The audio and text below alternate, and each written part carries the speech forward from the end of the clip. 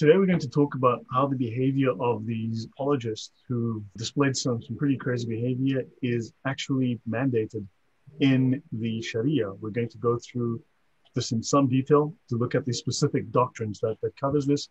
And you will see there's a one-to-one correlation, and you'll see that they have taken it upon themselves as a duty to defend Islam. And this is actually how one does. So one does not dispute.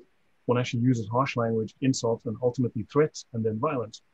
So we will go through this, and I hope that any Muslims who respond, please don't just give us your opinions. I want to see actual scholarship from, you've got your 4 schools of fiqh, your 4 schools of law. Please provide us from the Sharia manuals and the fiqh manuals from these schools. Give us solid scholarly citations why you disagree. Let us see, let us check these manuals, and that will be honest scholarship rather than me just saying no. Excellent. Ayo, would you like to introduce yourself? Yeah, as Thaddeus said, I run a YouTube channel called The Third Apology. My name is Ayo. And I'm extremely excited just to get into this topic because in all honesty, it's been overdue, but everything that's happened recently with all the examples that we'll go through will help you understand why we're talking about it now. I just uploaded a video yesterday, in fact, about one of the Muslim apologists that we'll see in particular. And so I'm glad that we're going to be able to see not just their general behavior, but then we'll also be able to tie it through Lloyd's presentation back to Islam's most trusted sources. And so, as he said, keep an open mind and don't just dismiss it because you don't like the information. If you don't like the information, that's a good sign because you see there's something wrong with it.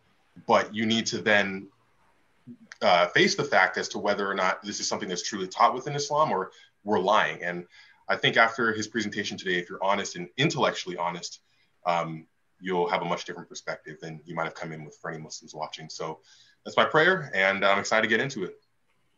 Excellent. Links to both Lloyd and Ayo's channels are in the description box. As Ayo mentioned, he just released a video yesterday on MENJ, one of the apologists we're going to be talking about. That video is off to a very quick start. It seems to be a major hit, so definitely check that out. Okay, so everyone, we have 37 slides and 8 pages from a Sharia manual, a standard Sunni Islamic Sharia manual. We're discussing the doctrine of commanding the right and forbidding the wrong. This is effectively a foundational doctrine of Islam. You will not hear this discussed by Muslims, but it is fundamental to Islam, and we'll explain exactly what they say. But silencing critics of Islam with escalating threats and violence is standard Sharia law. It is not an aberration. It is perfectly normal. And if you watch some of my previous shows, you will see the parallels with the rest of Sharia law here. Right. So before we begin, I want to make a statement. We as Christians, I believe that we are often negligent in the study of Islam, and we are deceived by Islam. So unlike the Bible, which stands alone, Islam relies on a web of authoritative text, multiple texts from different scholars, multiple different books, dozens, hundreds of them. And this is very similar to the Mishnah and the Gemara that make up the Talmud, except their Talmud, the Islamic Talmud, the Sharia, is not found in a single book.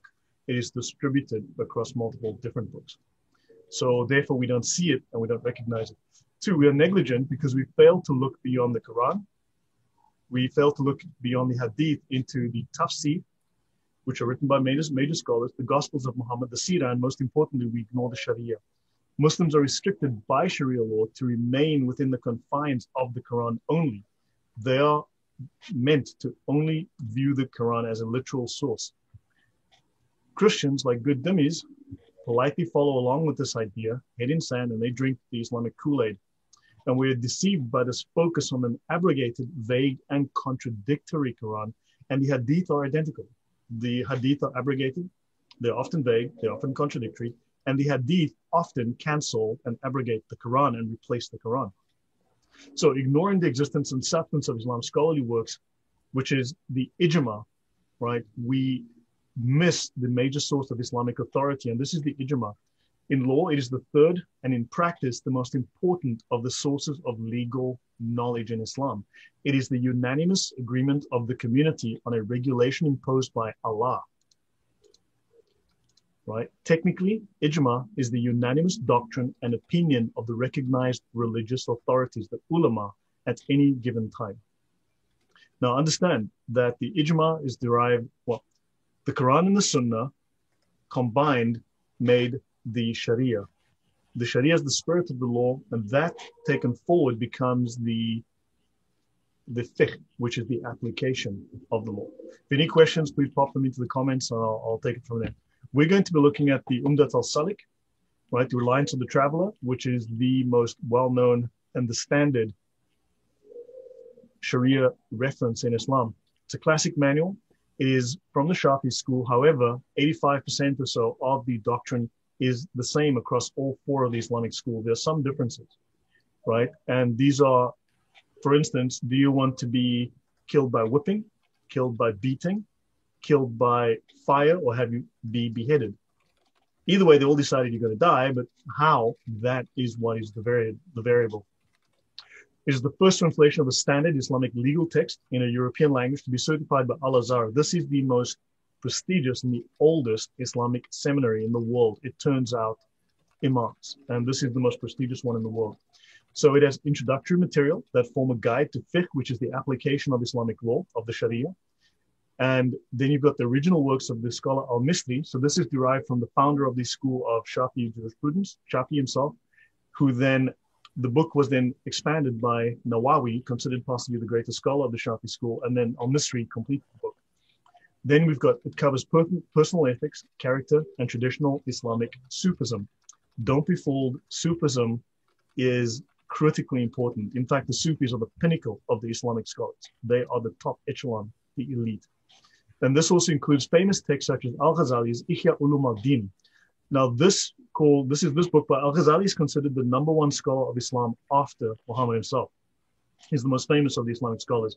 Revival of the religious sciences is widely regarded as the greatest work of Muslim spirituality, and is also regarded as perhaps the most widely read work in the Muslim world after the Quran.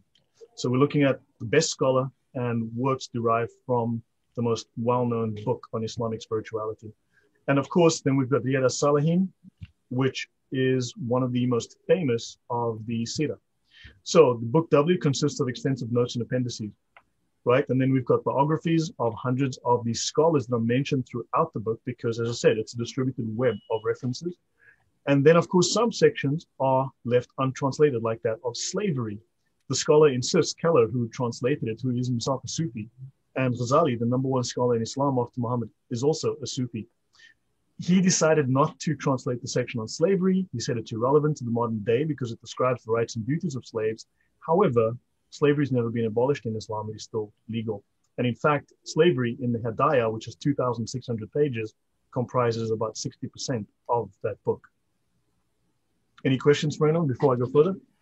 Well, we do have a relevant comment in the chat from Road FFM. He says, the normal Muslim is not interested in what is written in the Quran or Hadith. It's weird, I know, but it's the reality. Yeah. And then there was a follow-up question. So they just believe in what the imams teach them? And yes, that's correct. And ultimately, the imams get the knowledge from the legal scholars, and the legal scholars are not qualified to make their own opinions, really. They can give opinions on new matters that haven't been decided before, like how new technology applies to the rules, but they're kind of dependent on the ancient opinions. They're the most authoritative opinions, and hence why the Sharia law is set in stone, so to speak. Right.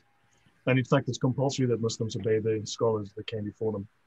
So for instance, these are some of the contents. You've got the warrants, and these warrants are certificates of authenticity, which attest to the reliability. And the certificate of Al-Azhar says that this is a standard Sunni reference text. It complies with all the tenets of Sunni Islam. So it discusses sacred knowledge, and notice section B, the validity of following qualified scholarship.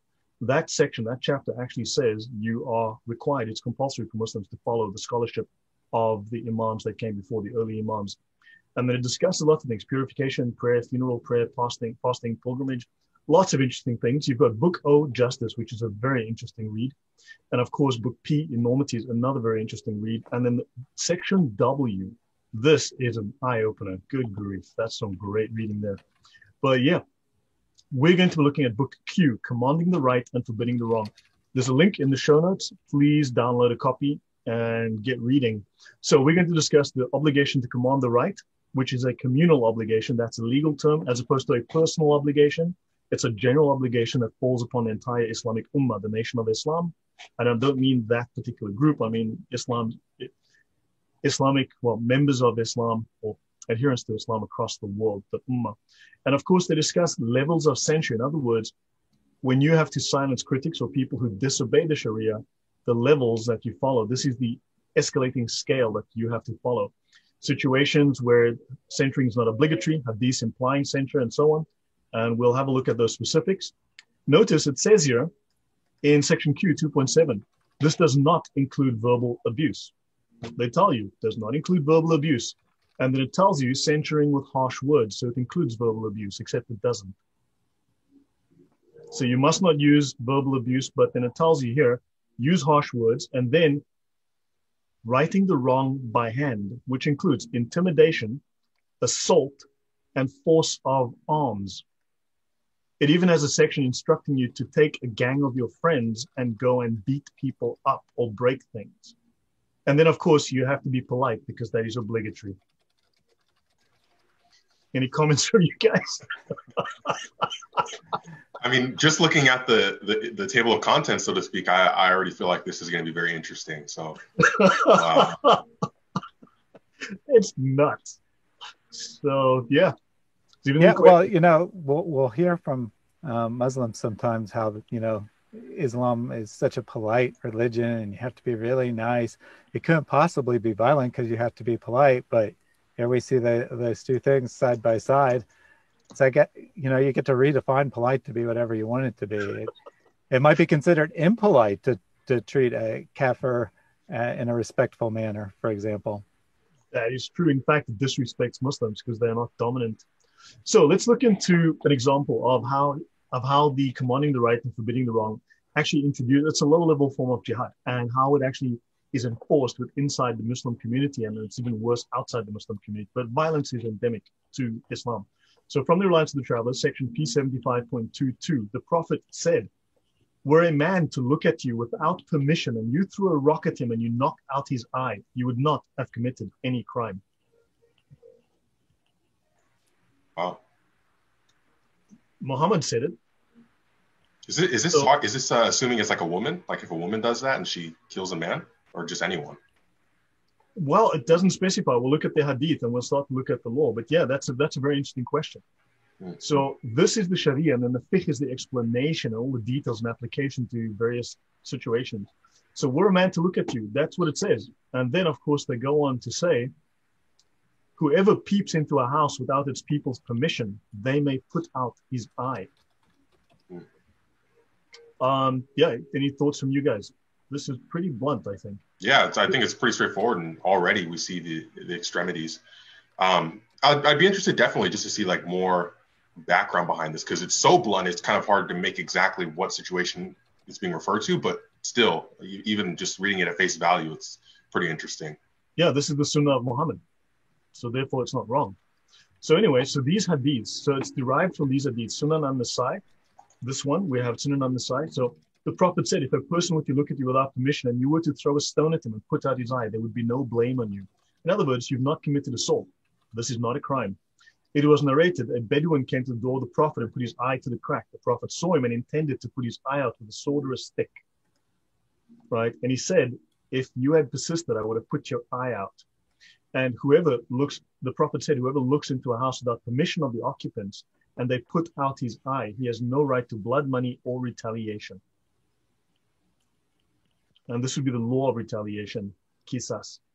And this is something that they drew from the old books on Judaism, the Talmud, effectively, even though this has effectively been abrogated in Judaism. But Islam retained it. Any questions or comments, Sam? It sounds like Muhammad was just very crazy about his privacy. That's just kind of the impression I got. Like he just was crazy about his privacy, and the second someone intruded, he wanted to just be as extreme as possible, and then that was just adopted as Sharia law. I mean, Yep. obviously it's been abrogated, but still, that's just kind of the vibe I get from It's it. abrogated in Judaism. This is not abrogated. This is still persistent. This is law. Oh, okay, okay. And Yeah. you know, even the hilarious hadith about Moses taking a bath in private and then the stone running off of his clothes kind of says the same thing, right? Because all of the figures are really recast as images of Muhammad. So whatever Muhammad believed, you can see it in these other figures, in this case, Moses. So clearly, Muhammad was very private. He didn't want anyone to see him naked. And I guess people were probably making fun of him about that. We saw it in the Syria literature that we looked at last week about how supposedly no one ever saw them naked or they'd go blind. And we can see it in that hadith, and we can see the same kind of ideas here. Right. So, for instance, again, when you're praying in Islam and someone walks in front of you while you're praying, you are allowed to kill them. Wow. Right? So the Prophet said, if someone passing in front of a person performing the prayer knew of the penalty for it, it would be better for him to wait for 40 or some say 100 years. Wow. Right? So if there is no barrier, or if the person praying is further than a meter, then passing in front of him is merely offensive, and the person praying is not entitled to push him, just like they pushed Aisha, right? If it is, right, it is unlawful for anyone to pass between the person praying in such a barrier, even when there is no other way to pass. So if someone's praying, just wait, right?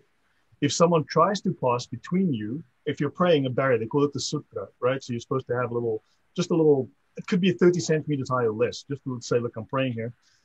If he tries to pass between you, gently push him back. If he persists, push him back as hard as necessary, as one would an attacker. Were he to die, one would not be subject to retaliation or have to pay an indemnity to his kin. So this is about prayer, and you're allowed to kill someone as if he had attacked you if you're praying and he walks in front of you. And it's like if you already see rulings this extreme just regarding someone walking in front of another while they're praying, I mean, just imagine how extreme they're going to be when we get to insulting Islam or, critiquing it or whatever it may be. I mean, it's going to be insane if this is how bad it is already. Yeah. So the criticism of Islam, of Muhammad or the Quran, is called Sab al-Rasul, right? So basically, there's a book by Ibn Taymiyyah called The Unsheathed Sword Against Those Who Rightfully Call Mo a pedo, right? Or something like that. I'm sure I botched the title. But it basically, if you're a Muslim or a non-Muslim and you insult Muhammad, you must be killed. We did that in the show previously. We discussed that in the previous show. We went in detail through that book, and it's on my channel. Have a look. We can discuss that another time. But yes. So very important notice. Muslims will deny the Sharia. They will deny it. They're forced to. Islam requires them. The Sharia requires them to deny the Sharia. So they will seek to deny and illegitimize any Sharia manuals you cite.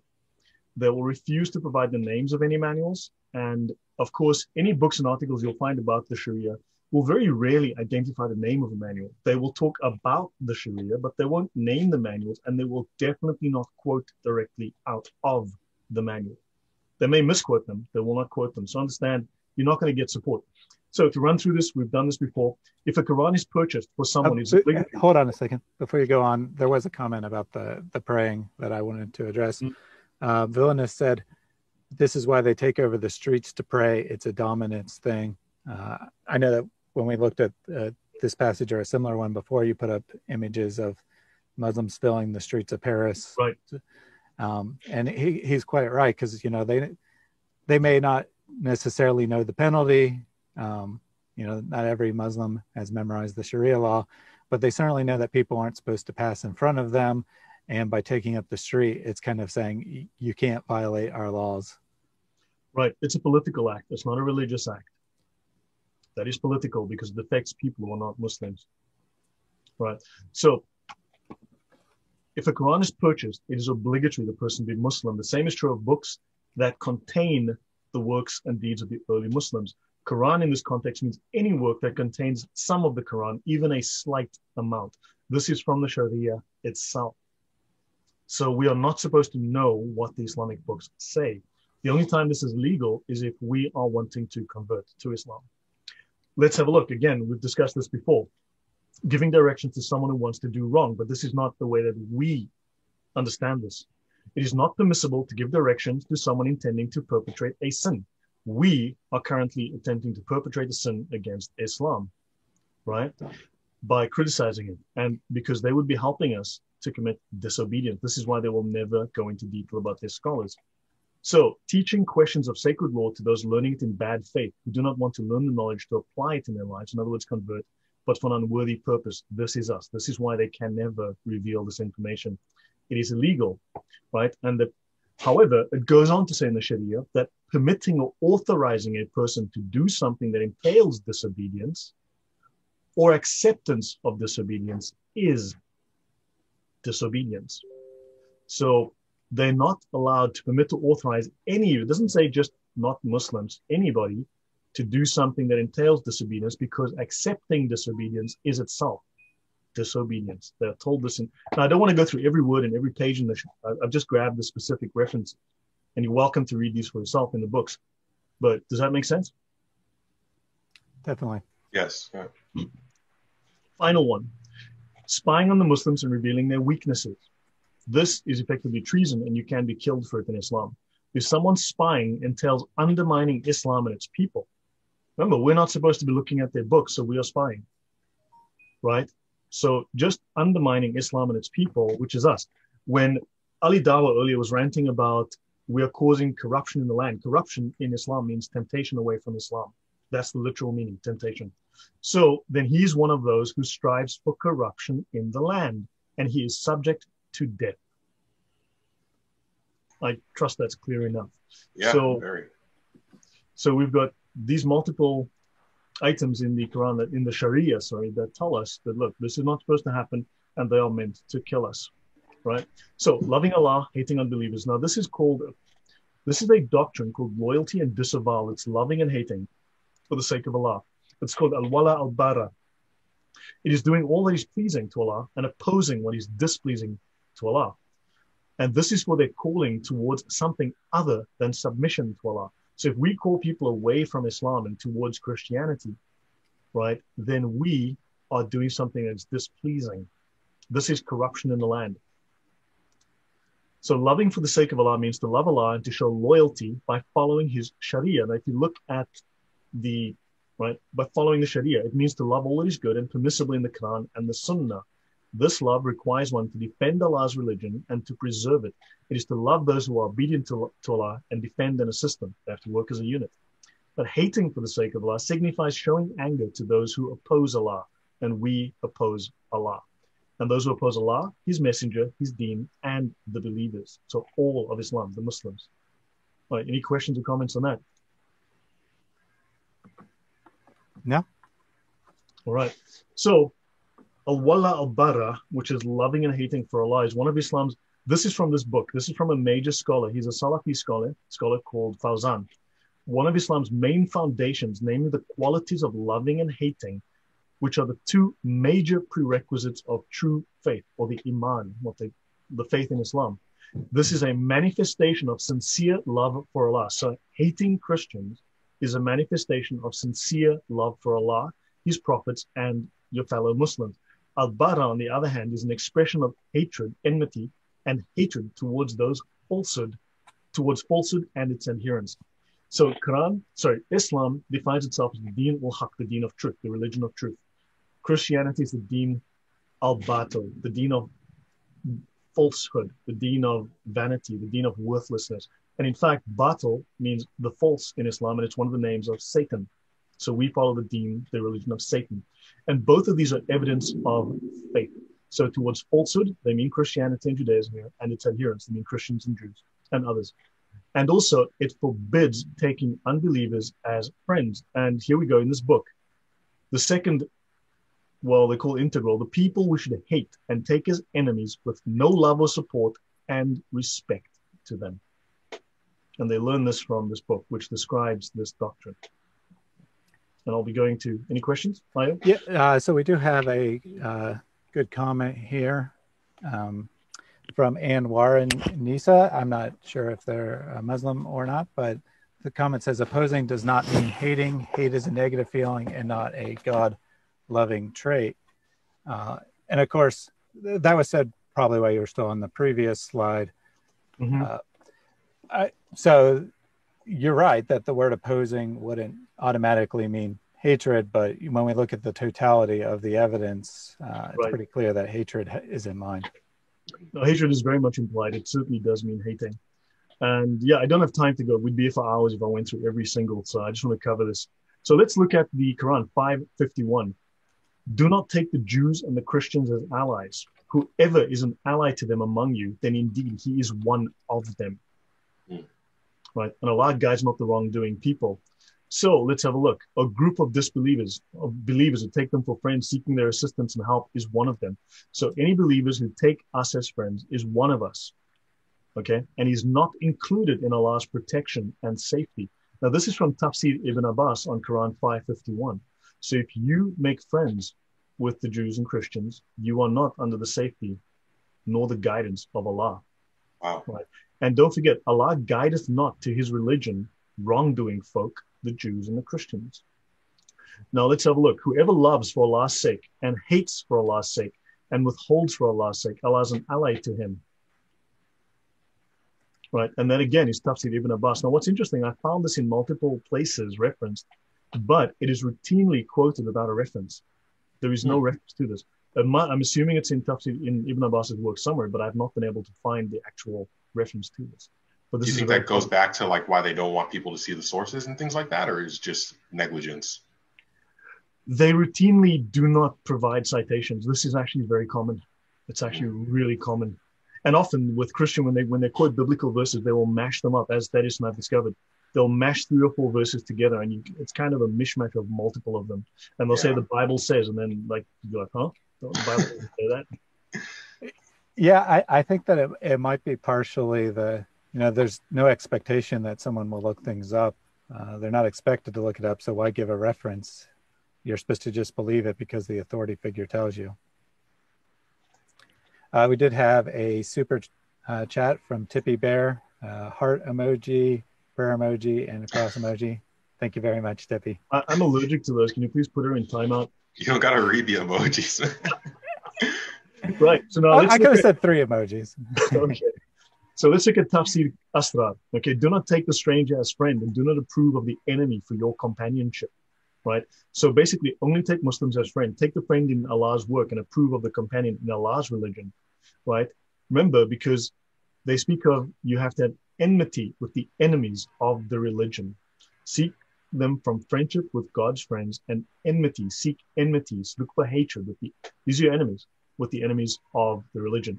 And this guy, I believe, is Shia, right? I think is Shia. So this is common across Sunni and Shia. Let's have a look. Are you who believe? Now this is Jalalain, Tafsir al-Jalalain. Do not take Jews and Christians as friends, affiliating with them or showing affection. Whoever amongst you affiliates with them, he is one of them, counted with them. And then, of course, we have Tafsir Ibn Kathir, says Allah, he entitles this, the prohibition of taking the Jews, Christians, and enemies of Islam as friends. We are counted as enemies of Islam. Allah forbids his believing servants from having Jews and Christians as friends. They are enemies of Islam and its people. May Allah curse them. Wow. He gives a warning, threat to those who do this. Allah threatens those who do this. If any among you befriends them, then surely he is one of them. Right? So if you can find me tafsir that says otherwise, to love your neighbor, I would love to see this. Right. Any comments so far on this? So we do have another comment from Anwarin Nisa. Here she says, Allah, really, all these refer to not going against Allah's rules and not to demean anyone. Well, I mean, I'm sure that the writers of the Sharia manual definitely agree that these are all about not going against Allah's rules, but the question isn't whether Allah commanded these things or not. The question is whether these things are good and just and fair, and more importantly, how these rules for today's subject, how all these rules influence actual Muslims to actually misbehave. And I don't think Ibn Kathir could have put it any more bluntly about not taking them as friends. I don't think it's just not demeaning them. I think it's an active, positive command to not do something, to not befriend them, to not come alongside them. It's pretty hard to escape the language from that. And that's why, as Lloyd has said, as both of you have said, these tafsirs and these secondary sources are so important outside of the Quran and the Hadith, because then, yeah, you'd be able to tap dance around that, but it's so clear here. Yeah. And of course, they got, for instance, in this story that's told here, there's a Christian scribe that is really good at his job, and this guy loves him. And Umar says, is he not pure? And he said, no, but he's Christian. So Umar admonished me and poked me and said, drive him out from Medina. Yeah. So yeah, they're not allowed to be there. Yeah, that definitely doesn't sound like just not demeaning Christians to make them leave the country. Yes. Yeah, exactly.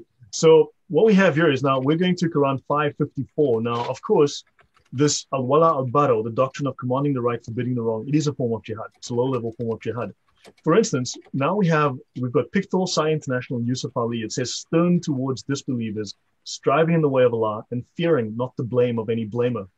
Powerful against the disbelievers. They strive in the cause of Allah and do not fear the blame of a critic.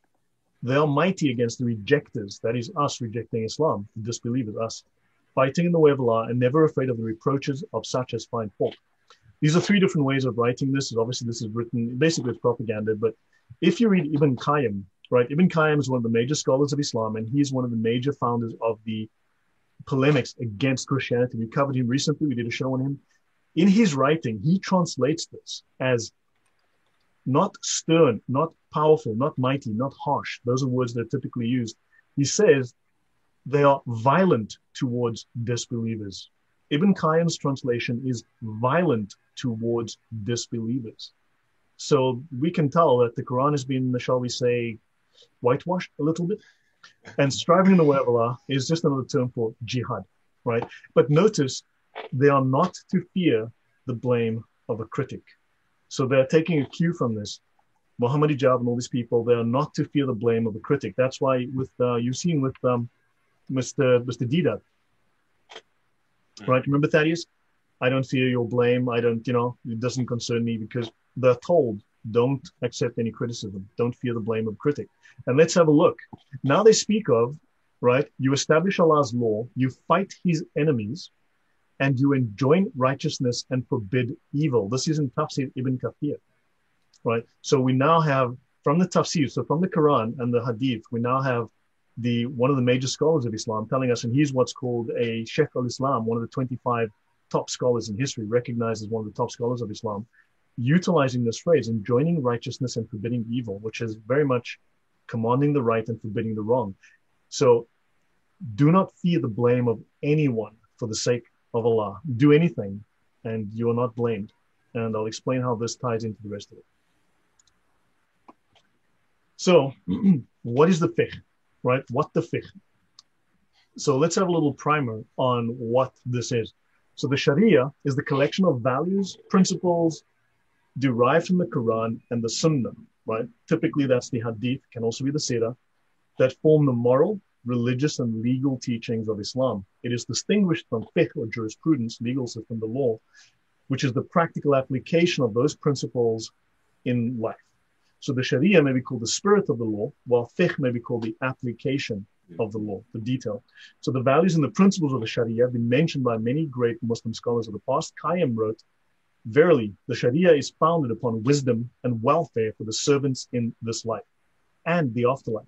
In its entirety, it is justice, mercy, benefit, and wisdom. Wonderful words. Every matter which abandons justice for tyranny, mercy for cruelty, or benefit for corruption and wisdom for foolishness is not a part of the Sharia, even if it was introduced therein by an interpretation. And this actually has been watered down. So this is from this book by this guy, whatever. Let's continue. Let's take a step forward. Before you go on, Warren did have a comment on fighting. He said the fight was during the wars. Now who doesn't fight in war? We do have two shows on jihad. I suggest you check those out. But Lloyd, you want to just briefly explain what kind of war Muslims are called to wage? Permanent war to establish Islam.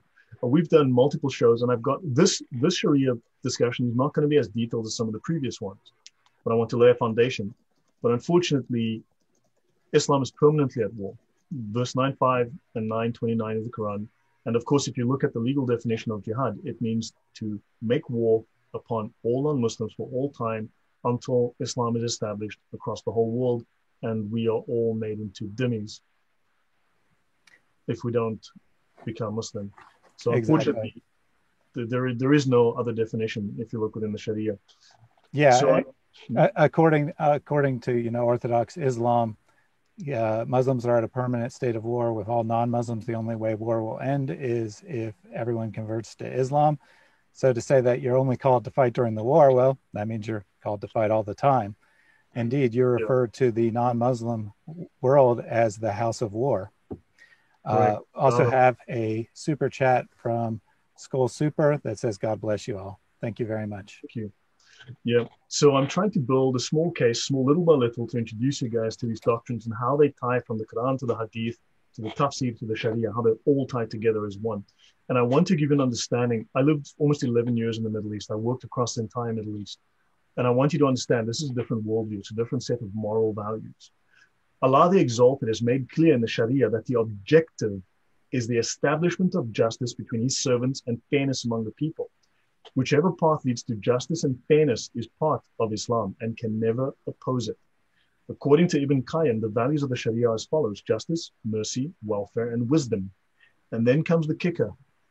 And this is from, so any Islamic law whose application contradicts these core values cannot be considered Sharia, even if it is based upon the literal application of some verses of the Quran or the prophetic traditions. Wow. That's very interesting. I know. Because I feel like much of what we're going to see is going to contradict the values that they're laying down. So I don't know how exactly they go about this. I mean, even from just looking at the rules about prayer, there doesn't seem to be much mercy, or I don't know. Yeah. Maybe I'm just crazy. I don't know. I understand, but this is core doctrine of Islam. They said this is foundational in Islam, right? So from these core values, scholars have derived the legal objectives of the Sharia that correspond with the welfare of human beings. I mean, you start looking at that welfare. But Thaddeus, your comment on this highlighted section here. So any Islamic law whose application contradicts these core values cannot be considered the Sharia, even if it's based upon the literal application of some verses of the Quran or the prophetic traditions.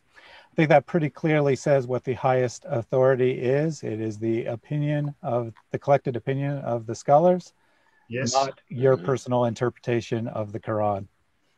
Correct. Wow. Correct. That's very interesting. The consensus of the scholars, as I pointed out in the beginning. Yeah. So, right. So let's look further. Now, Al-Ghazali, as I said, the number one scholar in Islam after Muhammad, a Sufi, he wrote, welfare, which we mean here, is the protection of the objectives of the Sharia. Namely, the objectives of the Sharia are 5: the protection of religion, life, intellect, family relations, and property. Number 1 is the protection of Islam. Everything that advances the protection of these fundamentals is considered benefit. Everything which fails to protect them is considered corruption. Anything that advances Islam is considered a benefit, no matter what. Understand? So in this case, if you consider this interpretation, lying, cheating, violence, all benefits Islam. That advances. Anything goes. Anything goes. Precisely. And we've covered that in previous shows. I've shown how the Sharia, that is the interpretation the scholars take from the Quran and Sunnah, that anything goes. Yeah, put another way, the end always justifies the means. Only the result matters, not how you got there. And I showed you guys in the previous show where we've got the rules from Sharani, which says that the end justifies the means. Exactly.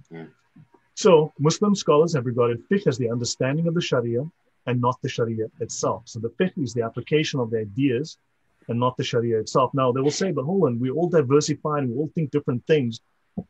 The Sharia was harmonized by a man called Sharani, right? Who said, look, not all Muslims are equal, not everyone's equally smart, works equally hard. And of course, so if someone does what he can, he's considered a good Muslim. And those who can do better should do better, right? So in other words, the underlying message was one of unity in reference to Sharia, but diversity with regard to fiqh. Like you might decide, beheading people, yeah, I don't want to get blood all over me, so I won't do that. I'm gonna throw them with rocks. I'm gonna kill them with rocks from a distance. Either way you die, just how you die, right? For instance, a woman who refuses to, she becomes an apostate and refuses to return to Islam. Well, let's see, you can burn her, you can behead her, you could strangle her, you could stone her to death, you could cane her to death, you could whip her to death, or you could starve her to death. She has choice. That's great. Islam leaves you choices. That's fantastic. Women have choices. Allows for creativity. Wow. Exactly. Right. So that is what they refer to. So Muslims have been commanded to unite upon the Sharia, but to be tolerant of each other regarding differences.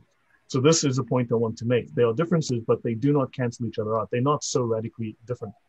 Now let's get into the meat of this, and then we'll jump into the Sharia itself.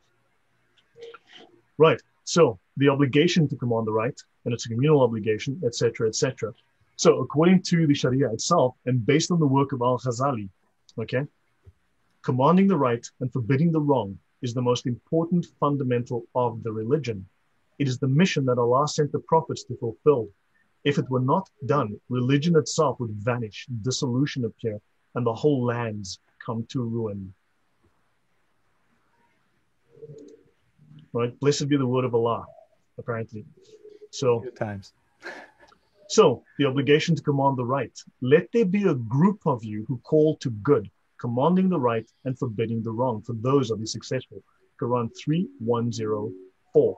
Now, when they said, so we're talking about there's two kinds of obligations in Islam, Fard al-Ain and Fard Kifaya. Communal obligation, a group obligation, and personal obligation. Like you're all meant to pray. That's Fard al-Ain, personal, or what they call universal obligation. Everyone has to do that. But jihad is a communal obligation. A group of people, a small committed minority has to do this, because if they do not, then sin will fall upon the entire ummah. Then they're all guilty of a crime and guilty of sin. If you look through some of the older discussions on jihad that I've done with Thaddeus in great detail, you'll find that laid out in detail.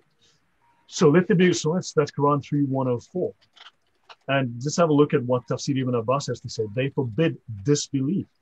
Muslims must forbid disbelief. So it's all about thought control and just, wow. Yes. Pause for a second here. And Warren said, if you guys want to hate, that's your problem. I'm out of here. Nah, not word for word. But, and no one's hating here. We're just reading the sources. Don't take our word for it. Go ahead and look up the sources, read them for yourself, and see if what we're saying is true. We have nothing to hide here. See, but look, this is why the tafsir and like these secondary sources are so important, because look at what Anwaran just commented. They said, do good and forbid evil. All religion teaches that for a good living. And if you only had Quran 3:104, and that was all you knew, that could pass maybe, right? But then Lloyd pulls out the tafsir from Ibn Abbas, I don't even know how to pronounce that. Tafsir, yeah, Tafsir Jalalain. And here he specifically says, in the case of Ibn Abbas, to do good would be I don't know if it could be considered good or wrong, but one of those is to forbid disbelief, idolatry, and rejection. And that already takes you so much farther than, say, Christianity would take you, because we allow for people to have free will and free choice. Ultimately, we want them to come through love and to see the truth. But this is a stark contrast. And so as I've gone through these presentations through these weeks, I've really come to see the importance of looking at these secondary sources, because it really does nail down a lot of the tap dancing that would normally happen when you talk with Muslims who want to try to escape these things. Right. Yeah, I'd also like to comment on that real quick. If you say all religions forbid you from doing wrong things and tell you to do good things, well, that's probably true in some sense, but they have a different idea of what is good and what is wrong. And more importantly, if you're saying all religions are just the same, then why are you saying Islam's better than any other religion? Why are you a Muslim? The Sharia defines good as not what your moral sense or your feelings or thoughts tell you is good. Good, and we've covered this again in detail on this channel and other shows. Good is what the Sharia tells you is good, and bad is what the Sharia tells you is bad, not your own personal view. That has no place in this. And I can go into that. That is in the Sharia, section A, 1.4. Look it up yourself. Right. And one more thing, just a quick housekeeping before we move on. There is a war breaking out in the Skull Super household, as Mrs. Skull Super didn't want to be outdone and also gave a super chat. God bless you all, and thanks for your time and knowledge. All right. So the Muslims must forbid disbelief and rejection. We reject Islam, and they must forbid that. They must forbid us from rejecting Islam. So let there be one community of you calling to good, to Islam. So calling to good is calling to Islam, not doing good, making people Muslims. That is good. Enjoining decency and forbidding indecency, commanding the right, forbidding the wrong. Those that call, bid, and forbid are the successful, the victorious. Now, victory is a term assigned to warfare, since what is mentioned is a collective obligation, fard kifaya, and is not incumbent upon every individual of the community, for not every person, such as the ignorant, is up to it. So let's have a look. So what does the Sharia tell us about Quran 3:104? This verse explains that commanding the right and forbidding the wrong are a communal rather than a personal obligation. For he says, let there be a group of you and not all of you command the right. Saying enough people do it, meaning that whenever a wrong is seen, one of those who sees it corrects it. The responsibility is then lifted from the rest, and those who perform it being expressly mentioned as the successful. There are many verses in the Holy Quran about commanding the right and forbidding the wrong.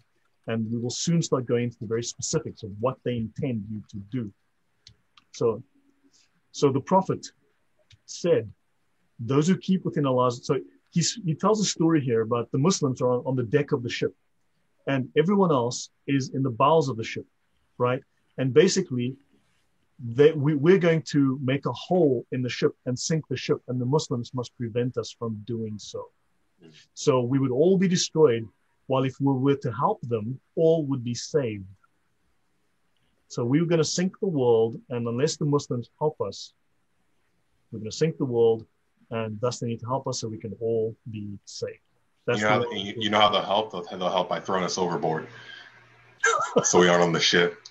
Exactly. Crazy. Yeah. So whenever one of you sees something wrong, let him change it with his hand. Now, when they say with his hand, they mean by force. If unable to, change it with your tongue. And if unable to, with your heart. And that is the weakest degree of faith. So a real Muslim will speak out, or he will use force. When you see my community too intimidated by an oppressor, tell him you're a tyrant.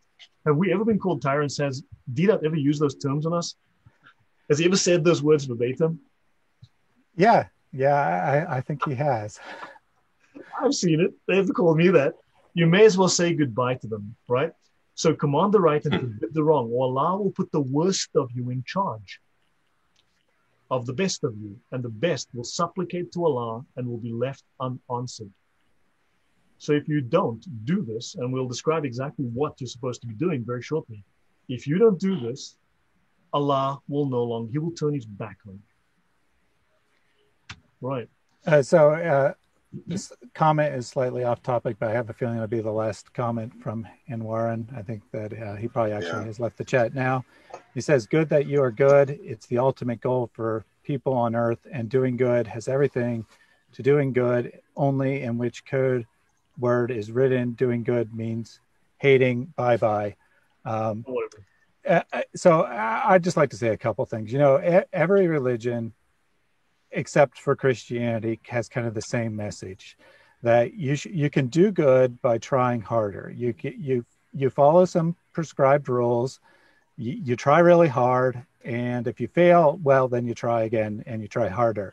Christianity teaches a completely different message. It teaches the reality that we all fall short of even our own moral standards, that no person can be actually good in comparison to a all good God, and it offers us a real solution to that. And the real solution is not try harder. It is that God takes his righteousness and imputes it upon us. He views us as righteous for his own sake, not for anything we've done. Spot on, Thaddeus. Yeah, just one thing I'll add to that. I think Anwar's still in the chat, even though they haven't said anything. But yeah, I was just talking with my buddy about this last night. He's kind of agnostic, deist, whatever. And I was explaining to him how, you know, all religions except for Christianity essentially teach that. And I said, the mistake is thinking that just because you do good things, it overrides the bad. But if I murder someone, I can donate to the Red Cross every day of my life, but that doesn't change the fact that I murdered someone. And if my God that I worship is holy and just, then he can't just let me walk off for that crime I committed. The judge is there to judge you for your crime, not for the good things that you do. And it's the same exact thing with God. And so to think that you can earn salvation, to think that you can just try harder and reach that goal it's foolish. And so just think of the logic of that and consider how in Islam, you really are in the sinking ship, because it becomes an endless triad of just trying to work more and more towards something that you could never attain in the first place. And so, Anwar, thank you for tuning in. Hopefully you stay and watch the rest, but I think those are some good words to leave you with. Right. Remember earlier where you can literally blind someone for looking at you or looking into your house without permission? That is good. Muhammad did it. Is he going to say that that's evil because Muhammad did it? He cannot criticize Muhammad. He's not allowed to. He can kill it. Now, I want to since we're talking about this subject, it cannot be said that an act which the mind deems good is therefore good in the eyes of Allah, that we are called to do it and rewarded by Allah, or that whatever the mind feels to be bad is bad in the eyes of Allah, and we're not supposed to do it, and it's punished by Allah. The basic premise of this school of thought is that the lawgiver, who is synonymous with Allah or his messenger, and the Sharia literally makes Allah and Muhammad the same, is good by permitting it. So has indicated is good by permitting it or asking it to be done. So if it appears in the Sunnah or the Quran, then it is good. If they've asked for it to be done or they've permitted it. And bad is what the lawgiver has indicated is bad by asking for it not to be done.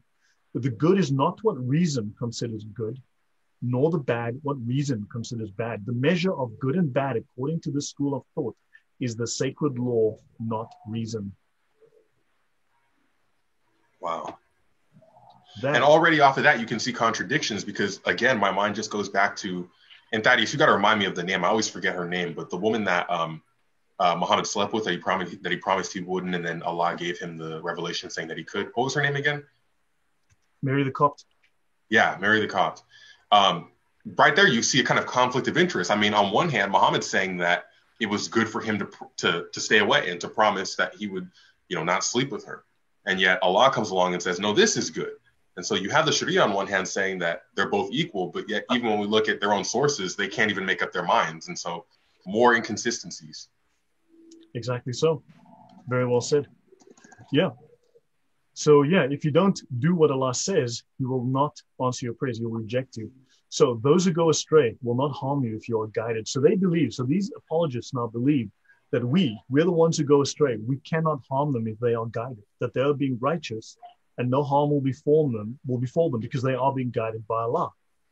Right? So this is what they actually believe. This informs the culture. So they believe they're immune. Right? So they can do as they please because they are rightly guided. And remember, they talk about the rightly guided caliphs. This is endemic within the culture. And people who do not change something wrong when they see it are on the verge of a sweeping punishment from Allah. Allah threatens them. Remember we said earlier, Allah threatens you.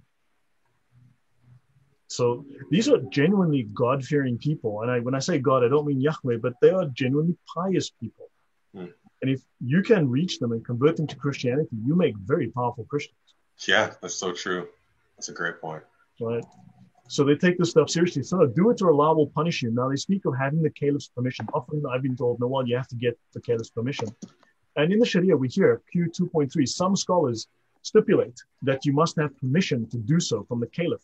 This is untrue, for the Quranic verses and hadiths all indicate that whoever sees something wrong and does nothing has sinned. Stipulating that there must be permission from the caliph is mere arbitrary opinion. But so we can see that the Quran, actually the Sharia, covers all of these bases that, Muslims tell us things, but these bases are covered. Right. So we'll step forward. Now, we're going now into the specific detail that covers what they're supposed to do and how they're supposed to do it, which includes using violence to stop us, right? So the 5 levels of censure explain the nature of the wrong act. So they're supposed to tell us nicely. Then they must admonish politely. Now, admonish in the dictionary means to indicate duties or obligations to someone, to express warning or disapproval in a gentle, earnest manner. That's the dictionary definition of admonish politely. Sorry, my bad. Then the third step is to revile them with harshness. Reviling him and harshness. What does reviling mean? Let's have a look up. What does revile mean? To revile, subject to verbal abuse. Yeah. To revile means subject to verbal abuse. So let's see. Ask him politely and then swear at him. Yeah. Be abusive in your language. That's a very, you flip that switch and you go from 0 to 100 right there. And then you must forcibly stop the acts, for instance, by breaking musical instruments or pouring out wine. These are not the only examples. These are just examples of what you might do given the circumstance. So you can break things or destroy possessions. They're allowed to do this. And then the fifth step is intimidation and threatening to hit them or actually hitting them to stop them. This slide is, really informative of the behavior we've been seeing from the Muslim apologists recently. We didn't necessarily notice when they were asking politely or whatnot, but we definitely noticed when they elevated it to harsh words and then more recently threats of violence. I think they just skip 1 and 2 entirely nowadays. They just go straight to 3 and go on. Yep, they go. But it's so true. I mean, it really is insane how. I mean, however old these sources are, despite all these centuries later, it's the same exact thing. And that says something about the roots. What'd you say? This is 800 years old. Wow. Maybe yeah. 1,000. Maybe 1,000. Wow. Yeah. Wow. Yeah. Before we move on, I did want to acknowledge a super sticker from the Lion of Christ, Dancing Pear. You are amazing. Thank you very much for that. Right. So understand. So let's go back to the Sharia itself. So they speak to him politely, then revile him, which is use abusive language and harshness, and then forcibly stopping the act, such as by breaking musical instruments or pouring out wine, and finally intimidation and threatening to strike the person. That is directly out of the Sharia. The early Muslims' invariable practices of reprimanding those in authority decisively proves there is no need for a superior's authorization. You must have seen videos in France, like Muslims going to liquor stores and just destroying the bottles, pouring out the wine, smashing the glass on the floor. This has happened. If it be wondered whether a child is entitled to reprove his father or a wife or husband, or for private citizens, the answer is we are all fundamentally entitled to. They're entitled to do this. And the child is entitled to explain the nature of the act, to admonish and advise the parents politely, and he may censure at the 4th level, such as breaking things like a musical instrument with lute, because remember, music's illegal in Islam, pouring out wine, and so forth. This is also what may be done by a wife. So children may smash things if they disagree with what their parents are doing. Wow. Same. Yeah. Tippy pointed out that in the Arabic, there's no then, that it's just a list of things you can do. It's not necessarily a progression. It's kind of implied that it's a progression.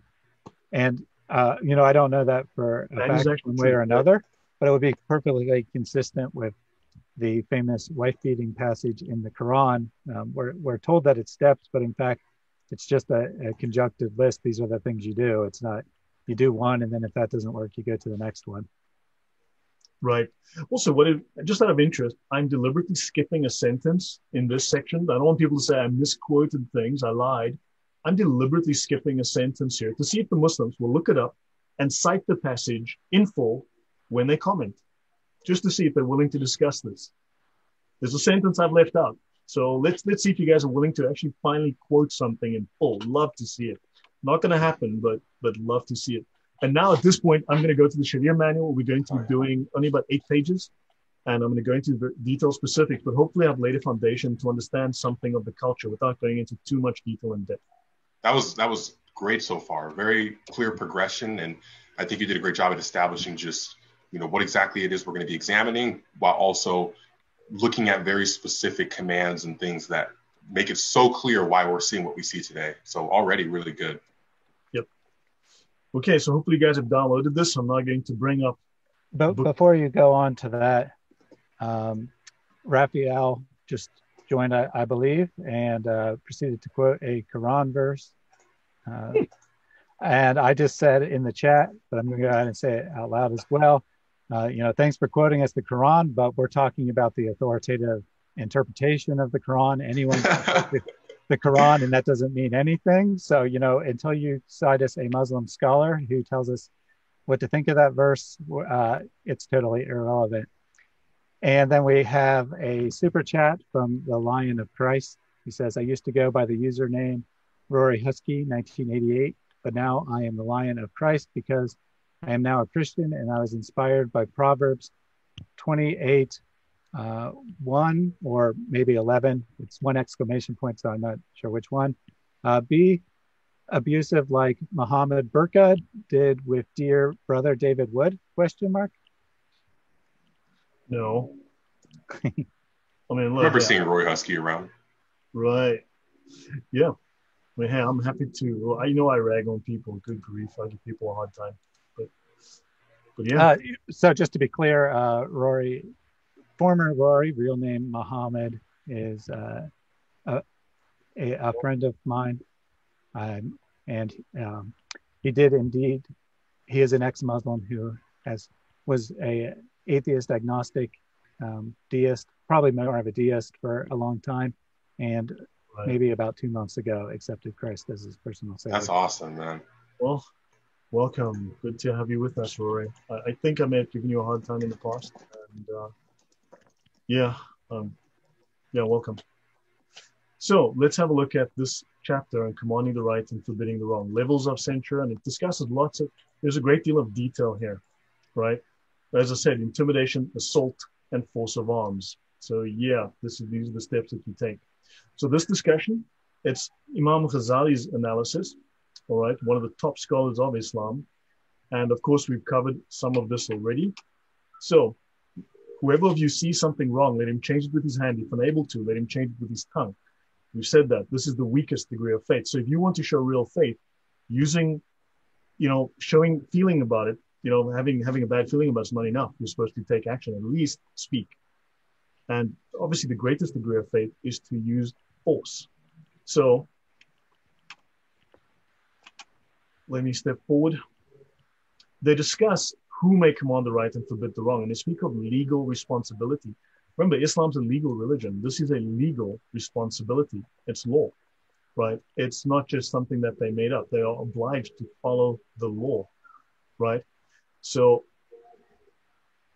a child of the age of discrimination who condemns something dishonorable is rewarded for doing so, even if it's not obligatory for them to do so. So you are rewarded. Allah rewards you for your actions. You are actually given a reward for doing so. Do you enjoin piety to others and forget yourselves? But now, having the caliph's permission. Now, we know that there is no need for permission from a higher authority. Any Muslim can take it upon himself to take such action, right? And we know, so the child is entitled to do all of these things. Sorry, Yeah. Now, this is where I want to begin. It is a necessary condition that the person condemning something wrong be able to do so, right? So this will be this is page 717 in the book, and in the PDF, I'm looking at page 735. It is a necessary condition that the person condemning something be able to do something about it. Someone who's unable is not obliged to condemn it except in his heart. So they have to hate it, and they have to hate you. The obligation is not only lifted when physically unable, but also when one fears that problems will result for one, which also comes under the heading of inability. So you're required to do it, but of course you're not obliged to if you are unable to actually act upon it, or if you think there will be consequences that you will not be able to deal with, right? Then you have to hate it in your heart. So the obligation to censure the wrong is likewise lifted when one knows that the reproach will be ineffective. So if you don't think it's going to be effective, don't do it. Right? These are the rules that they provide. And 4 situations may be distinguished. When one knows the wrong will be eliminated by speaking or acting without entaining problems for yourself, one is obliged to censure it.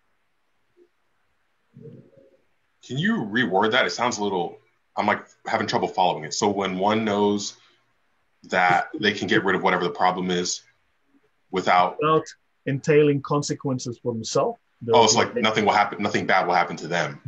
Yeah. Then they have to censor. Okay, I see what you mean.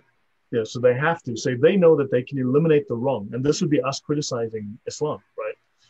If they know they can do so without incurring any consequences, any blowback to them, they're obliged to do so.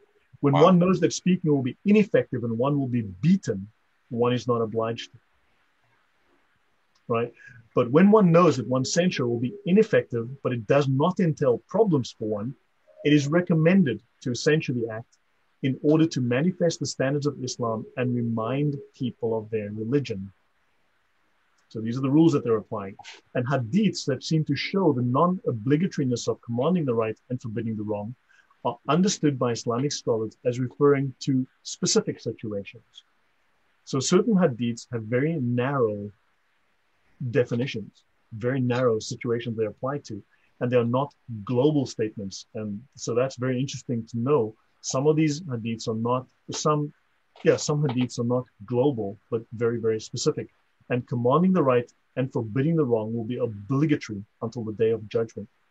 So when one knows that it will cause problems for one, but the wrong will be eliminated by censoring it, such as with breaking a musical instrument or dumping out wine, then, and when one knows that one will be beaten for it, then one is not obliged, but rather recommended to. So if you know that if you act, it will destroy the problem, remove the problem, but, and this is by damaging goods, damaging people's property, but you know you'll be hurt for it, physically beaten, then you're not obliged to, but it's recommended you do. And this is from the jihad, from the hadith. The best jihad is speaking the truth to an unjust ruler.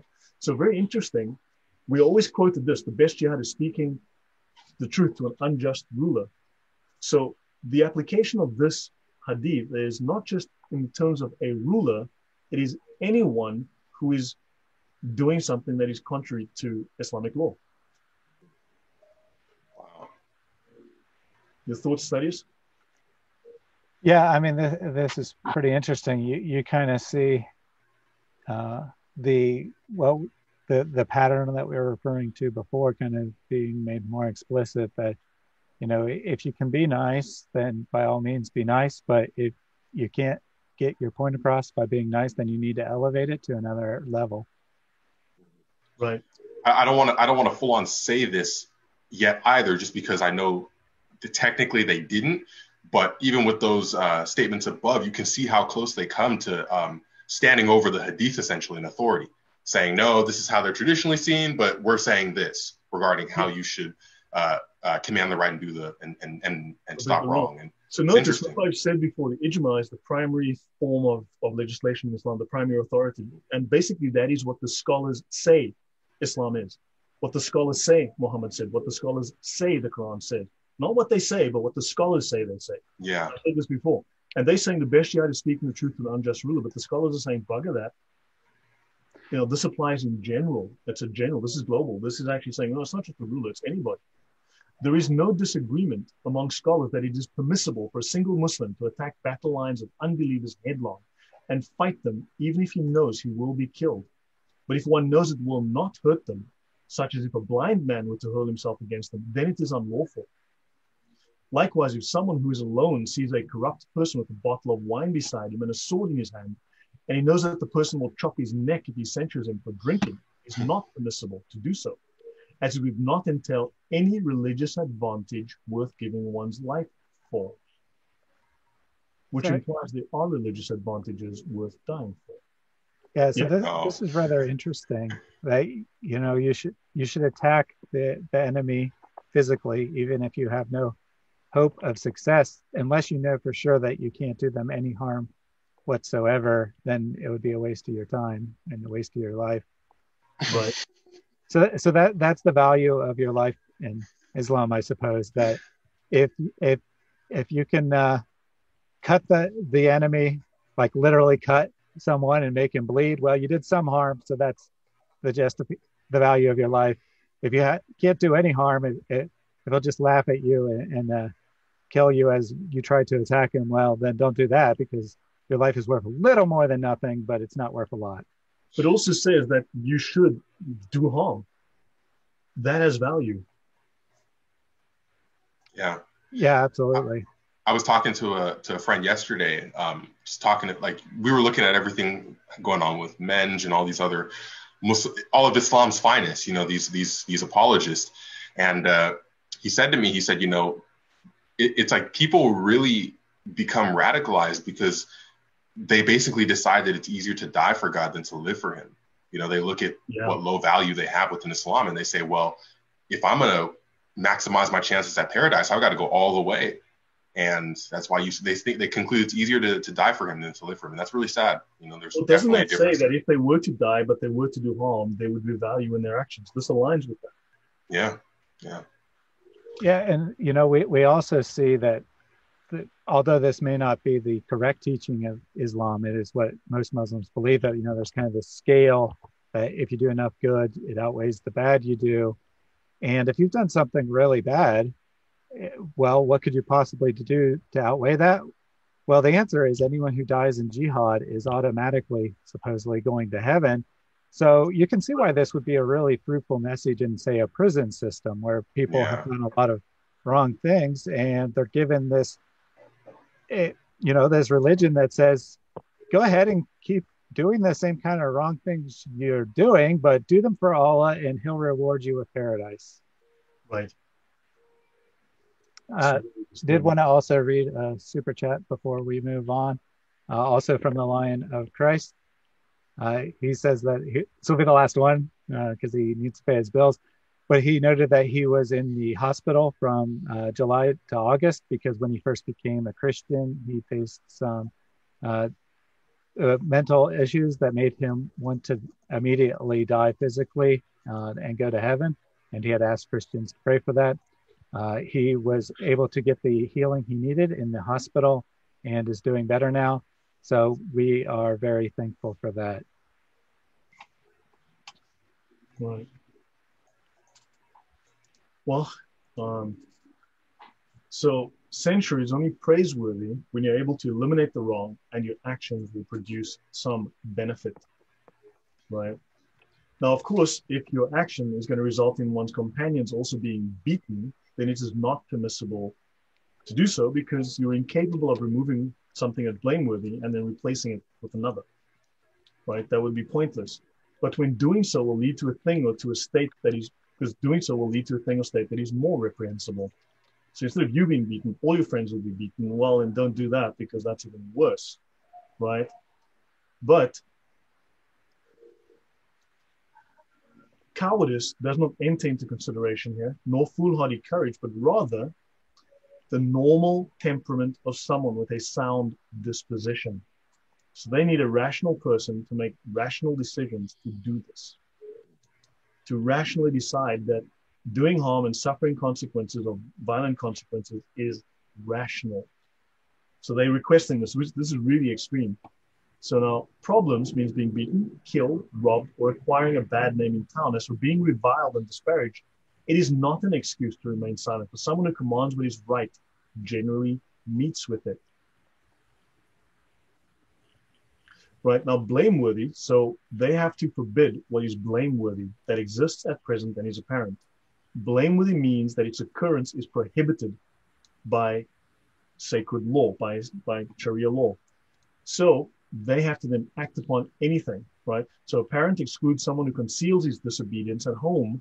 Now notice, a parent excludes someone who conceals his disobedience at home and locks his door. So if a Muslim drinks at home, right, this somehow it is not permissible to spy upon him.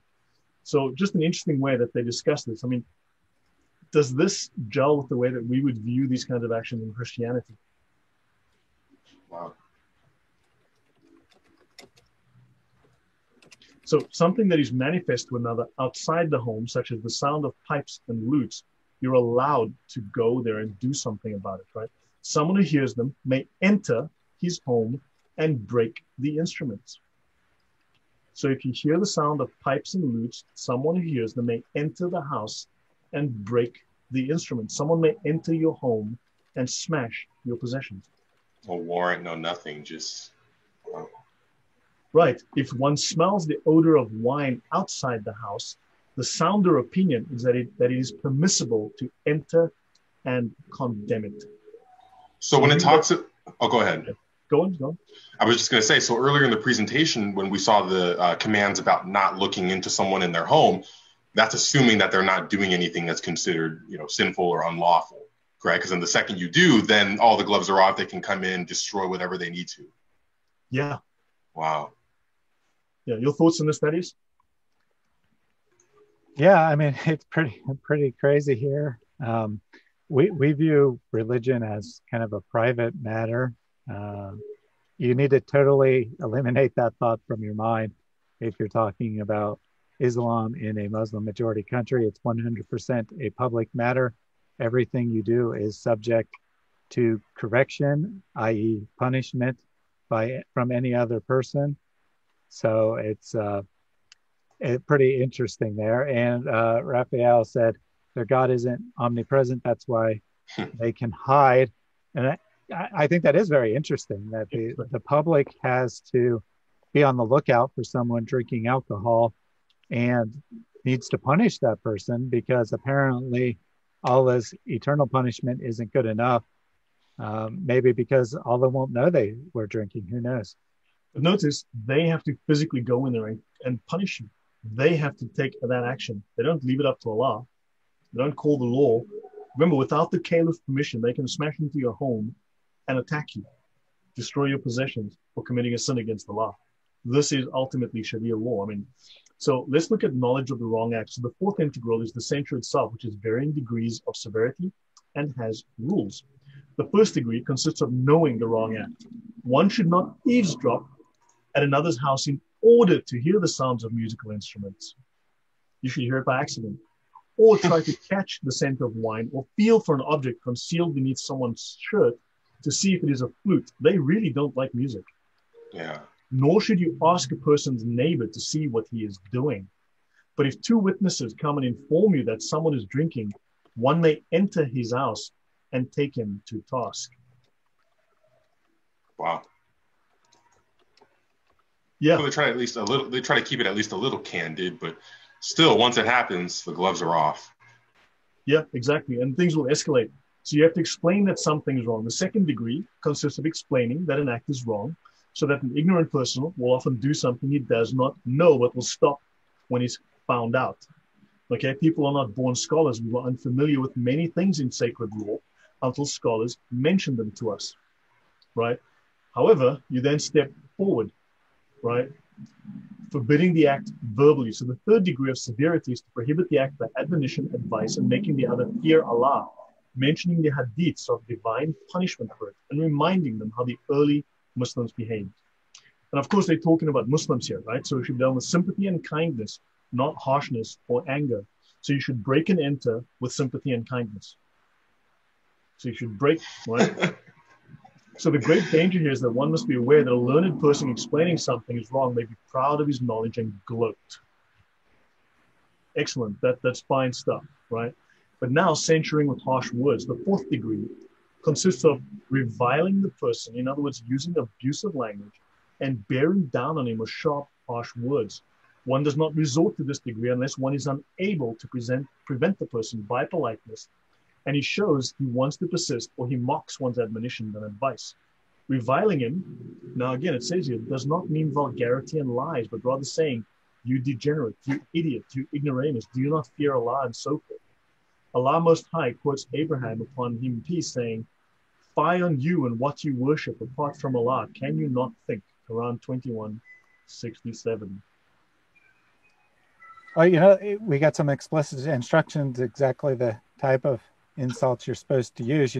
Being polite means calling someone a degenerate, idiot, ignoramus, which are somewhat mutually exclusive there, but never mind that. So Ibrahim Javad says, what channel have I come across? Is this what Jesus teaches you to do? No wonder many people are leaving. So, obviously you haven't been paying attention, but all we've done is literally read word for word the Sharia law. So if you're saying that there's something disgusting in what we're saying, then you just called Islamic law disgusting. So thank you for that. This is Orthodox Sunni Islam. So writing the wrong by hand. Let's see. The fifth degree consists of changing the blameworthy thing with one's hand, such as by breaking musical instruments, pouring out wine, or turning someone out of a house. Right? So, and they speak of wrongfully appropriated, whatever that means, but fine. But there are two rules for this degree: not to do so when one can get the person to do it himself. Okay, so if you can leave land is unjustly taken, do not drag or push him from it. And of course, this says that otherwise you can drag or push him from it. Now, how is that a religious law? To drag people by the hair off land or something? I thought that's a political or legal act. But somehow this is religious. And then to break the instruments, for example, just enough to obviate they're being used for disobedience and no more. So don't smash it completely, just break it a little bit so you can't use it anymore. Or to be careful not to break the bottles when pouring out the wine. So you break into his house and then pour out his wine. But notice, if someone is illegally in a house, then they should be thrown out. But you can enter someone else's house and smash his stuff, and that's okay. Wow. Now, if you cannot manage except by throwing rocks at the bottles or the like, then you may do so, and you're not obliged to cover the damages. So I just imagine them standing outside through the window, just target practice, and oh my goodness. Yeah. Well, Muhammad threw rocks, right? He said if you throw rocks and blind someone, it's okay. Well, if you throw rocks and you smash the guy's stuff, including what you wanted, well, maybe not. You just smash stuff in general. You're not liable. That hadith has now become law. So, yeah, understand. So let's look at now the next section, which is the religion of peace, talking about intimidation. So we're nearly done here. Q 5.7, the sixth degree is threatening and intimidation, such as by saying, stop this or I will. And when possible, this should precede. When possible, this should come before hitting the person. As Jesus said, first say, stop this or I'll punch you in the mouth. Was that in the gospel somewhere? Or was this Muhammad? I don't think so. We see Ijaz emulating this perfectly with the doxing and all of this ridiculousness. Exactly. This is insane. So you should tell them, stop this or I will, and then you threaten them, and then you actually hit the person. So the rule for this is not to make a threat you cannot carry out. So do not make a threat you cannot carry out. How is this a religious instruction? Such as saying, I'll seize your house because you can't do that, or I'll take your wife hostage. Unless you can take the wife hostage, in which case it is acceptable. Sounds like the manifesto of a crime syndicate, all the rules and the do's and don'ts of like the mob or something, the Italian mob. I don't know. Yeah. But yeah, you make a good point though. Like we're so far off from anything religious at this point. It just seems like a kind of personal vendetta that's written out, like for some type of plan that needs to be enacted. It's interesting. Yeah, if you say, I'll take your house or I'll take your wife hostage, because if one says this seriously, it is unlawful. And if not serious, then you're lying. Whatever. And then the next step is assault. Q 5.8. The seventh degree is to directly hit or kick the person or similar measures that do not involve weapons. This is permissible for private individuals, which is fantastic. You may now physically assault someone to stop them from criticizing Muhammad or etc.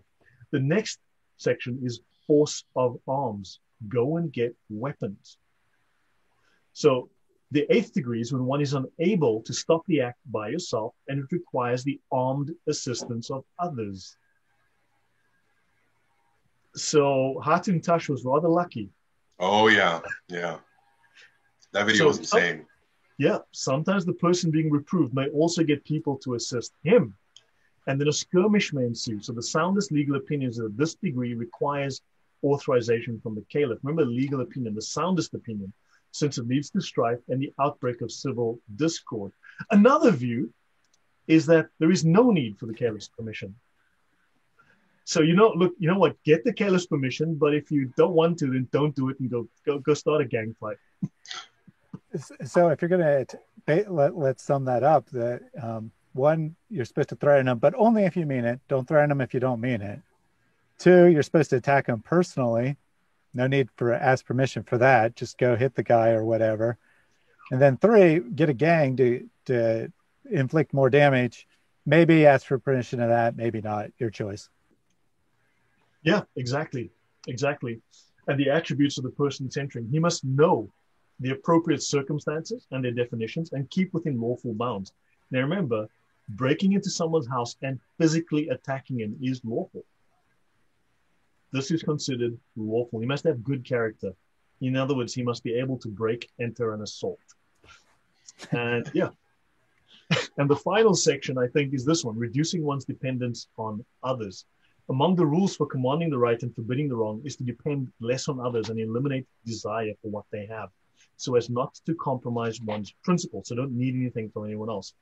And this story, and I'll end off here, a story is told that one of the early Muslims who used to get offal each day from the neighborhood butcher for his cat, he noticed something blameworthy about the butcher. So he returned home, got rid of his cat before returning to reprimand the man, who then said, "From now on, I'm not giving you a thing for your cat."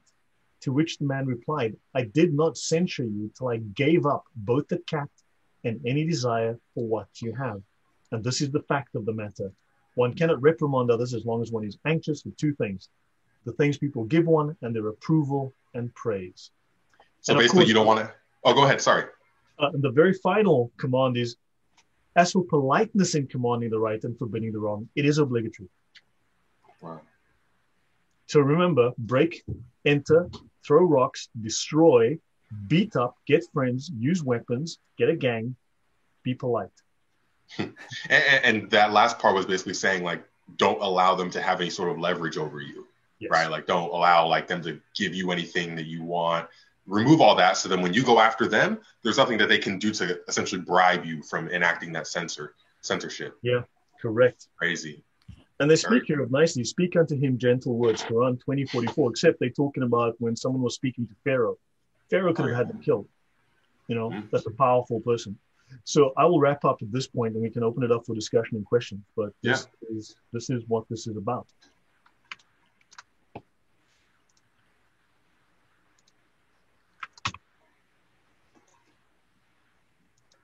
Yeah. So any comments or thoughts from anyone on that? So this is I'll end off here, and but that's what I have to share about this. I try to keep it. I just want to make a quick comment on that last slide there. You know, Muslims will happily quote us the "you have to be polite" aspect, but they won't tell us how politeness is defined in Islam. So yeah, that sounded like a recipe for, as you said, what did you say, Ayo, gang warfare or crime syndicate or whatever.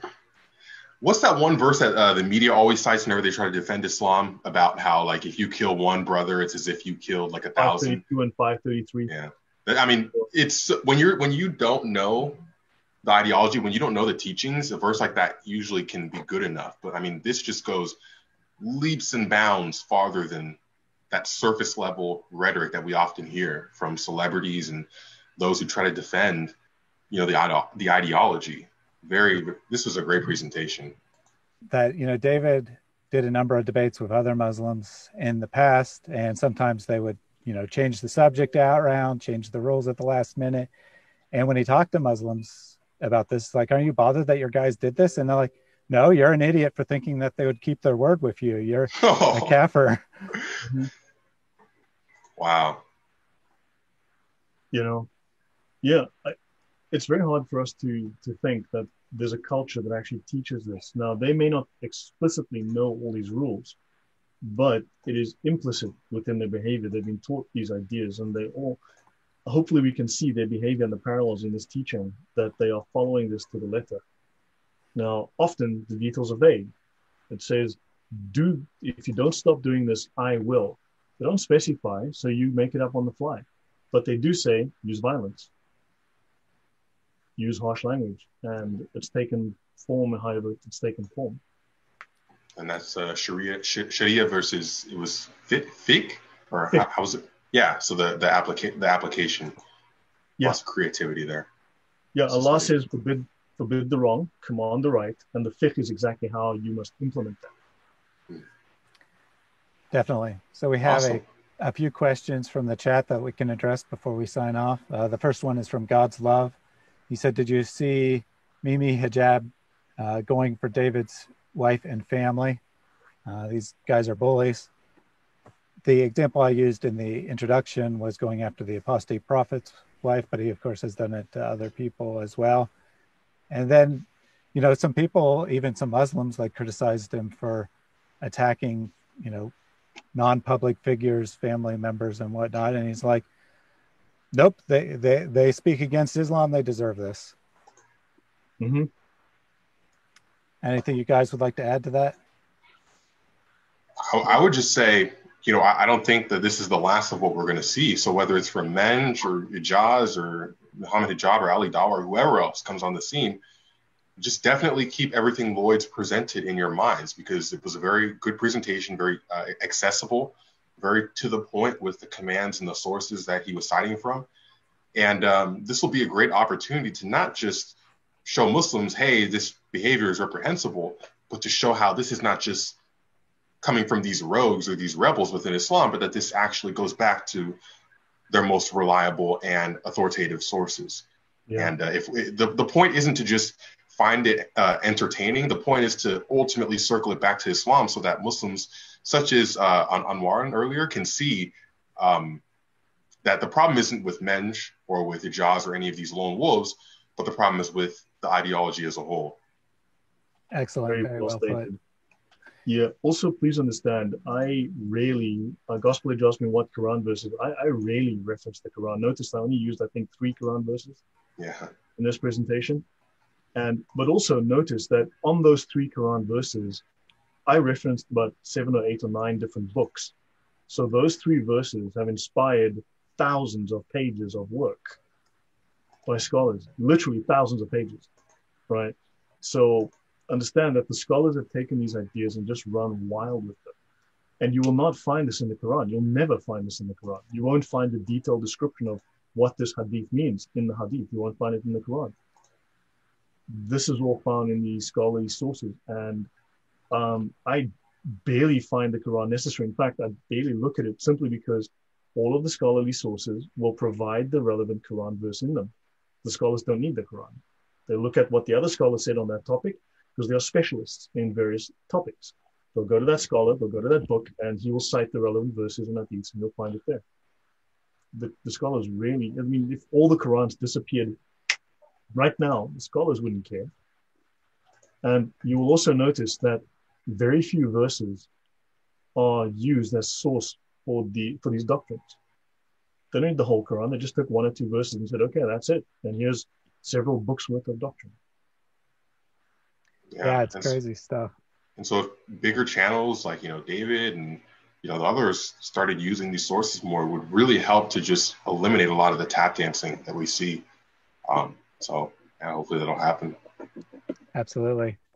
We have a question from DHC21. Says, it seems that this behavior is limited to places where Mohammedan Muslims appear to be in larger numbers. Is that correct? So, yes.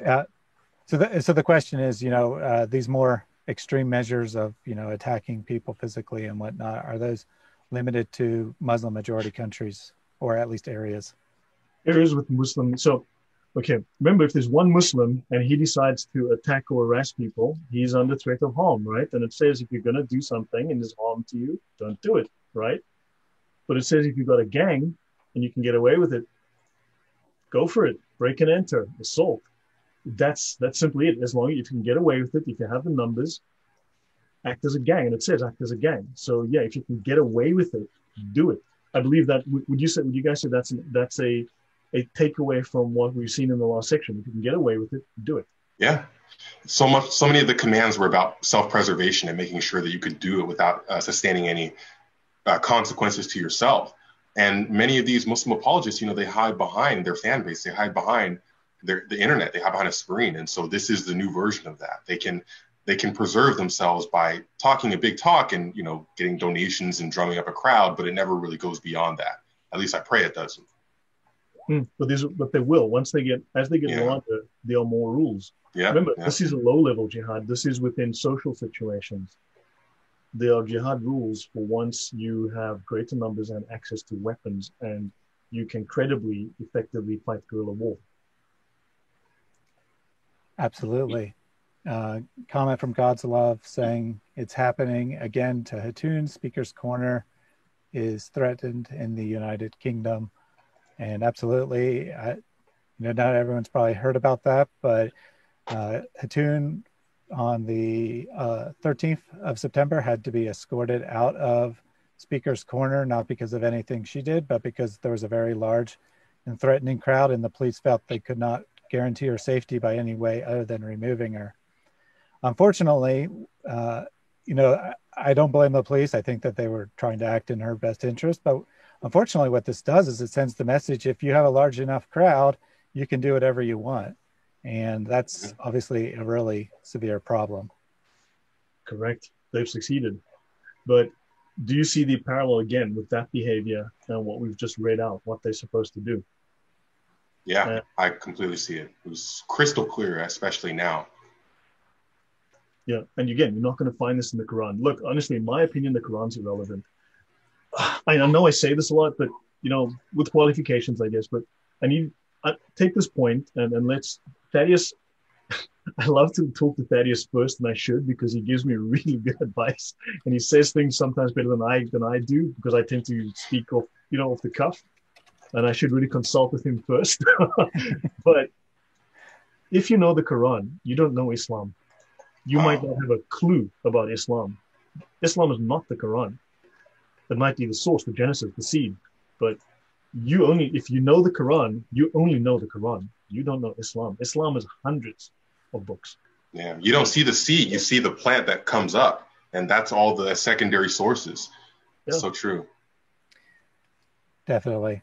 I have a comment here from Gospel Edge. He says you should put these kind of videos with a title, Sharia Quick Guide, Sharia in 5 minutes, etc.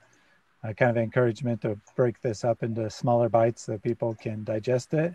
Definitely take that into consideration, and maybe try to pull out some aspects of this video.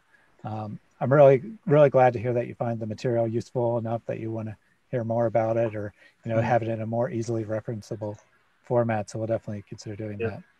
I have a question that did come up from Tippy Bear. Look, people tap dance. They tap dance around the Quran, but the Sharia is very specific, extremely detailed. There is no tap dancing. It is the final interpretation of the Quran from the top scholars. Now, they'll lie about it. They always do. However, how do we, as a strategy, prevent the tap dancing? How do we paint them into that corner? Right? How do we use this information? And also, I want to thank so many of you. There's so many of you that I learned so much from you guys as well. Your comments, your thoughts, your support, because you know how active I am I am a little OCD in the YouTube chat, as you guys know, more than a little OCD. Little tiny bit more than a little, but I learn a lot from you guys, and it's really helpful because that actually helps me to understand the work better, and it actually really is helpful. So keep doing it. Thank you. Just a couple more comments and then we can wrap it up. Red Move said, I would like to hear you guys discuss the apology of Al-Kindi if you haven't done so already. I do believe that was a subject that Lloyd had expressed interest to me about. I'm not 100% certain, but. Well, Thaddeus and I have been discussing, I've got probably like 3 presentations ready to go, and we just haven't had time. Everything just like we did the Dawah, that was 5 sessions. We expected 1 or 2, we did 5. We did, so I could literally do a dozen episodes just on jihad. So I have dozens of, it's just really hard. Where do you really start? Yeah, absolutely. Thank you guys for the encouragement. We've been seeing a lot of momentum picking up on these series. When we first started them, they were among the less popular videos on my channel, but as we've been going, they're becoming more and more popular. So I think that people are kind of, realizing that Lloyd has a lot to offer and are really appreciating all the sources he's bringing. So we're going to keep doing them. Ophel Ian said, I'm happy most Muslims don't read this. So in regards to that, I would say 2 things. One, it is kind of good that most Muslims don't have this at the front of their mind. But on the other hand, it's kind of bad because they subconsciously absorb aspects of it from, what they hear their leaders saying. They don't literally go and read it, but they absorb a lot of the aspects of it. I know that it's extremely common in Muslim majority regions for Muslims to sit around and, in casual conversations and talk about how evil Christians are and how they need to eliminate the scourge upon the earth that is Christianity and whatnot. So they might not literally read the Sharia law and see the legal justification for it, but they certainly absorb the mindset. Anything you guys would like to add to that? That's well said.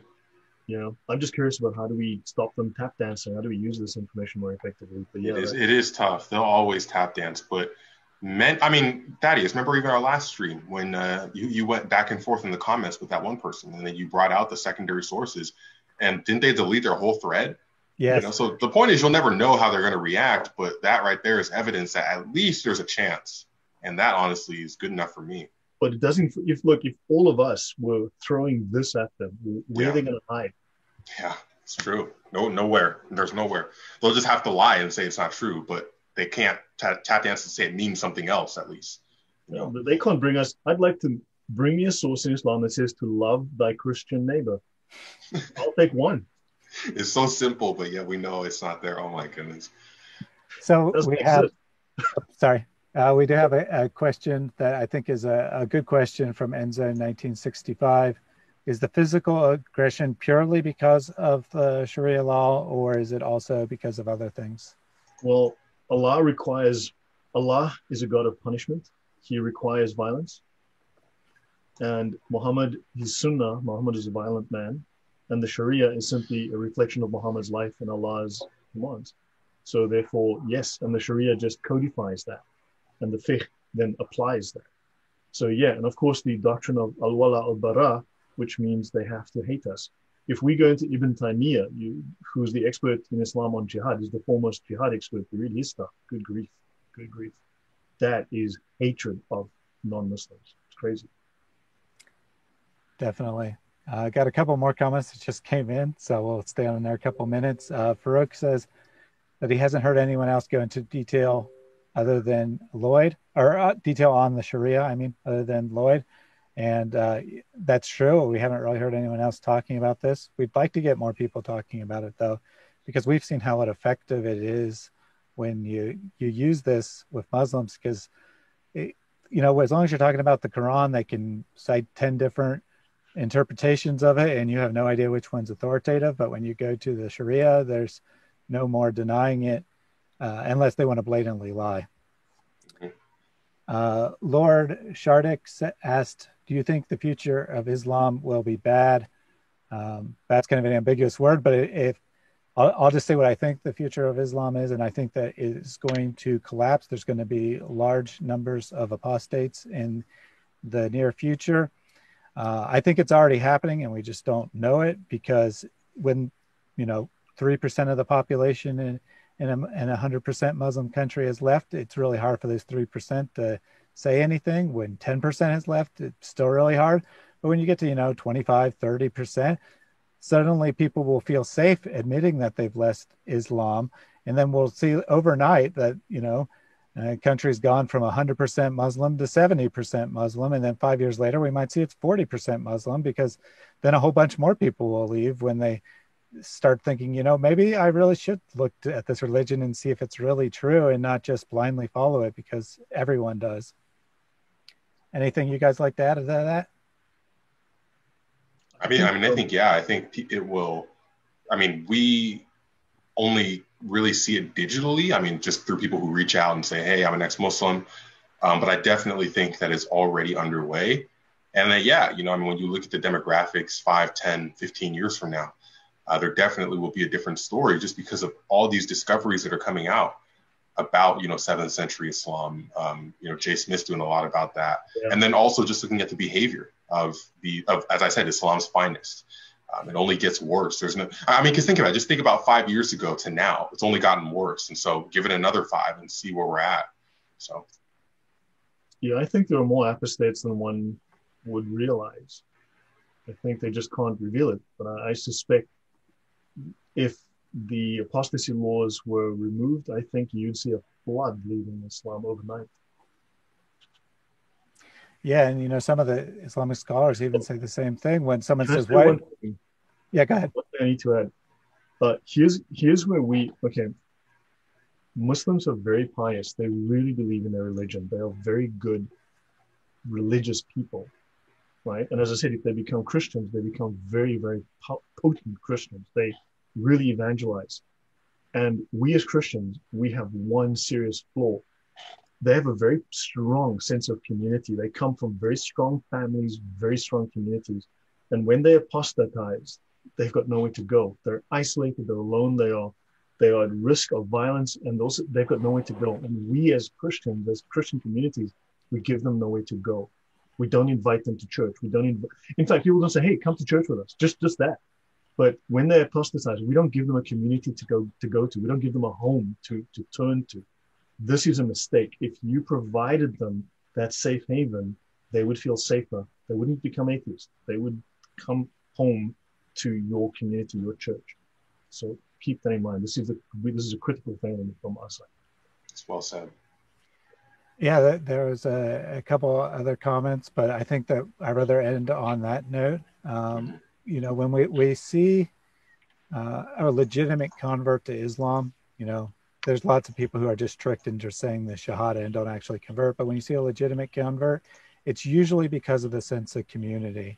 And that's kind of a failing on our part, that the Christian church is not providing that community in many cases. Mm-hmm. So take this material, apply it, use it to talk to Muslims, but don't forget to invite them to your church. I mean, what's the worst that could happen? They say no. I mean, big deal.